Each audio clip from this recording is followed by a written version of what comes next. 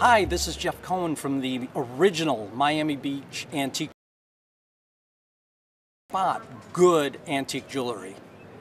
On a piece like this, if you turn it over, you'll see it's cut out or azured out, and everything is smooth and clean. It's been polished. Attention to detail has been very important in jewelry for the last 300 years, and you'll find pieces where the quality of the craftsmanship is something that even the untrained eye or the amateur can spot readily, easily by the quality of the workmanship. Again, lines are nice and straight, finishing is really good.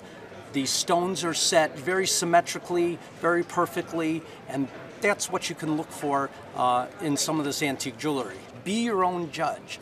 Does it look pleasing to you?